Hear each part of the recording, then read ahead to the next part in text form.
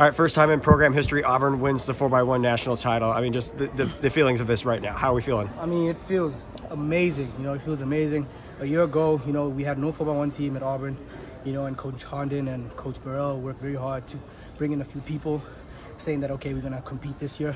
So it's very nice for us to come out here and win the title. Yep.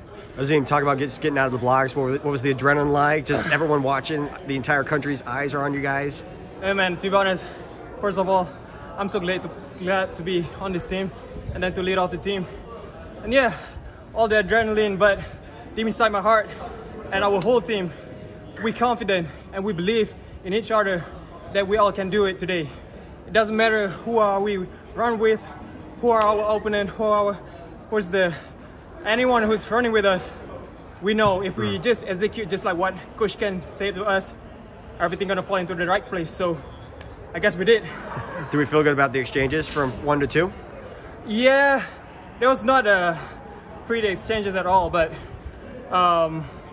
with a little bit of communication with me and Ajay, we still get a chance to hand the stick to him in the safe zone. So I guess we're good.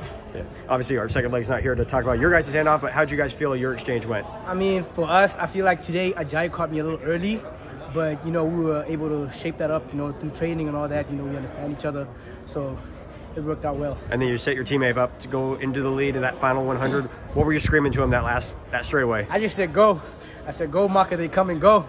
And Maka did what he does best, pull away. And you see him cross the finish line first. What's the reaction? I said, let's go. Yeah, that was from my POV. Because I'm the first runner. I saw everything like completely Auburn was in front. Yeah. So I have no words. I'm just looking, and we won it. I'm just speechless. Yeah. And glad to represent the SEC, like everyone talks about LSU, everyone talks about Georgia, Florida. For you guys to do this for the SEC, how special is this truly? I mean, it's very special because I feel like this year in the indoor championships, you know, the SEC wasn't as violent, and you started seeing a lot of tweets, a lot of social media saying, you know, other conferences are sprints conferences. So it's good for us to come out here at the outdoor when it matters most and just show them that if you're in the SEC, you got competition, you gonna move. Some of people say that we took this race as a personal. Yeah, we did. We did it personal. Awesome. Appreciate it, guys.